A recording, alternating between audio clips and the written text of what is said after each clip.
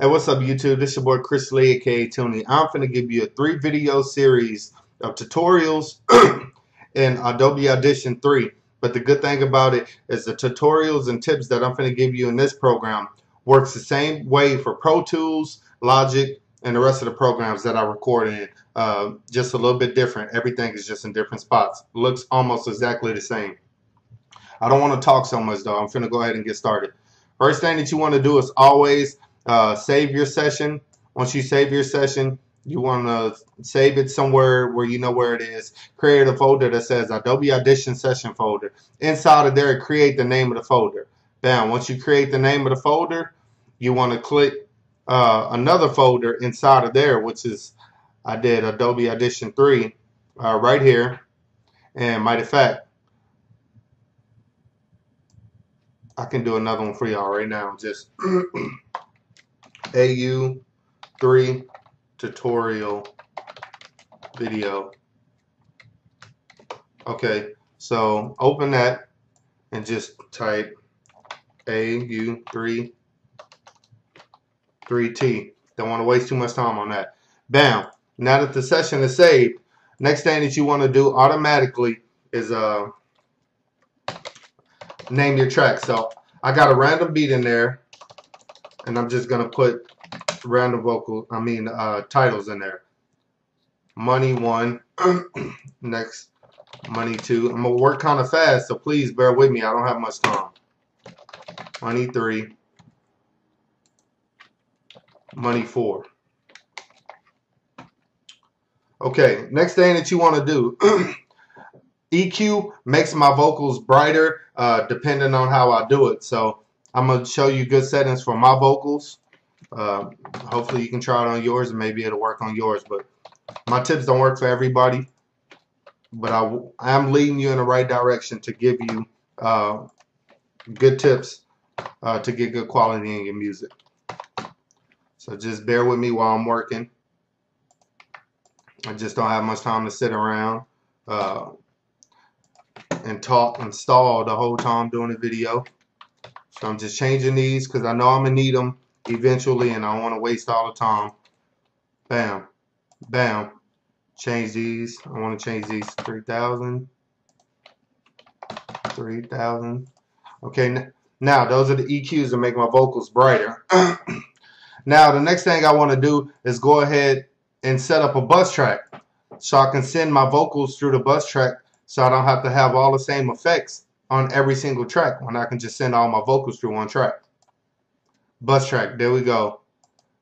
I want to rename it to Reverb. After I rename it to Reverb, I want to go in there on the effects rack and actually pick a reverb. Reverb, I like to go down to Studio Reverb.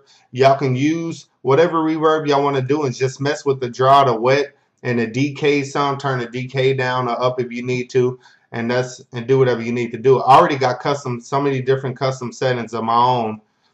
This is mine, C. Lee Custom Reverb. I don't have time to go through all of it because I'll waste my video time. But I got a reverb on there. Y'all see what I got? 1, 2, 3. Bam. Okay, next thing that I do is I want to go ahead and send those tracks, send my tracks through that bus track. So I want to go to the send track right here, track 1, my first track, reverb, and check this out. This controls my reverb. The lower this number is, negative whatever, is the less reverb you have. The higher the number is the more reverb you have. So I'm going to go ahead and just put in 5. Go ahead and put in 5 on this one, and this one. And change these to reverb, reverb, reverb. Now these tracks vocals will be sent through this reverb. Next thing that I like to do is go ahead and put a tube model compressor on there. So I have my own. You can pick your own, whichever one that you got or you like to use. I got my own custom setting one, so that's the one I'm going to leave in there. Once you put it on the first track, you pick the same one that automatically put the same effect on the next track for you.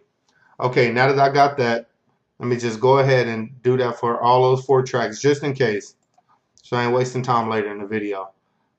I'm using Camtasia to record this video, It's not recording the system audio, so I apologize. You will be able to hear stuff later, but not while recording.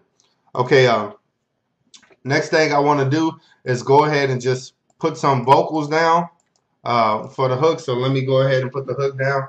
I'm using the Fast Track Ultra interface. Right now for this tutorial, I'm using the AT2035 and a PreSonus 2 pre. So let me arm it track, turn it on, turn the vocals down, the sound down, and then let me just try to put a random hook in here.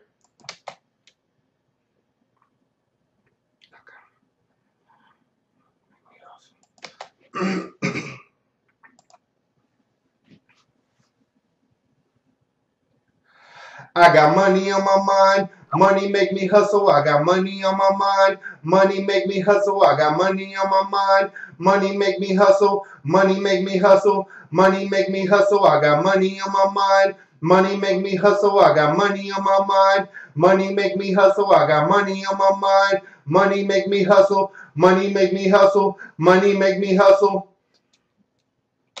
Bam, I got one hook in there. Now I want to record the same exact thing for the next track.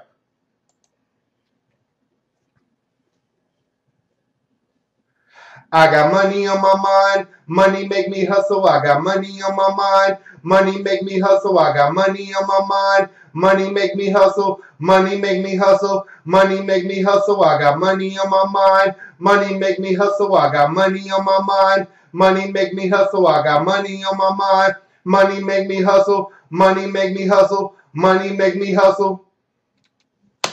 So bam, there you have it. I got two tracks that I already recorded.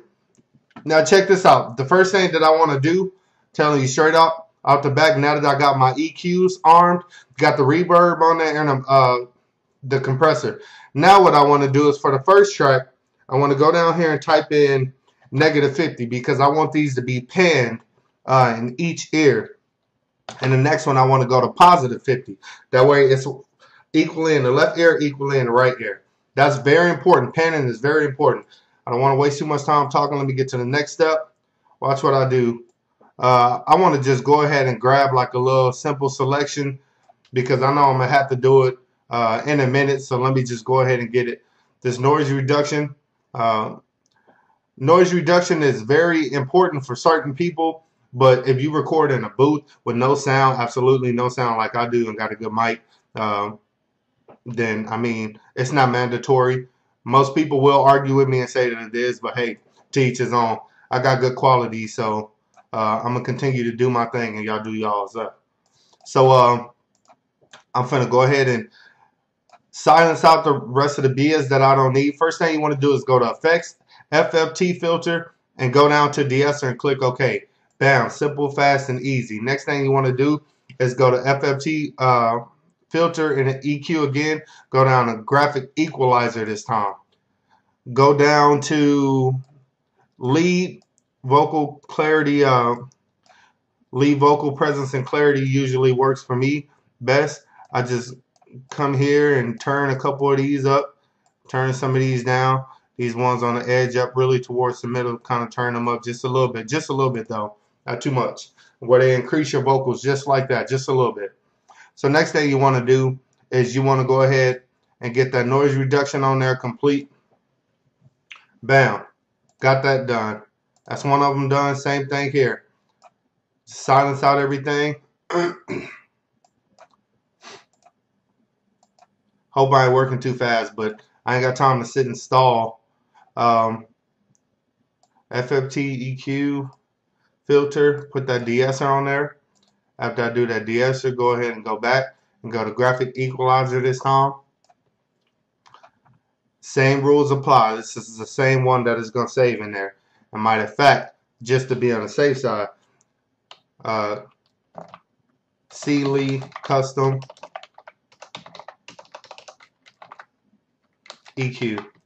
So I can save it so I ain't got to worry about it no more. Bam. Now that that's in there, the last thing I want to do, go ahead and put that noise reduction on there. And bam, I got that hook. I got the hook done. Now the hook's not completely done, but I'm going to go ahead and let you hear what I got so far. So let me cut this off. Don't want you getting feedback from the mic. And let me see how much time I got. Okay, 10 minutes.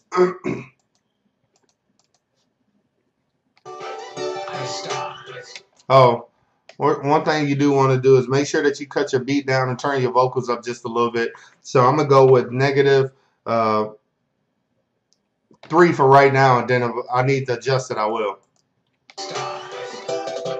I got money on my mind, money make me hustle. I got money on my mind, money make me hustle. I got money on my mind, money make me hustle. Money make me hustle, money make me hustle. I got money on my mind, money make me hustle. I got money on my mind, money make me hustle. I got money on my mind, money make me hustle. Money make me hustle, money make me hustle.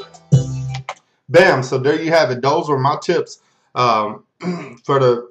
As far as importing the beat, saving the session, getting you started with the busting tracks, putting some EQs and effects and compressors and reverbs on there to get you started. I will be doing later more in the next video or whatever to show you. The next video I'll cover on, using auto-tune with this session and recording vocals as far as the verse. What do you want to have? I'm going to use the next video to record more stuff added to the hook, and we'll go from there. So please rate, comment, subscribe. Please like this video. I'm asking everybody who sees this video to like it, especially if you like it. If you like it, comment. Another thing, make sure that you watch all 3 series. So this is part 1. Stay tuned for part 2 and part 3. It's your boy Chris Lee, aka Toonie. Keep watching.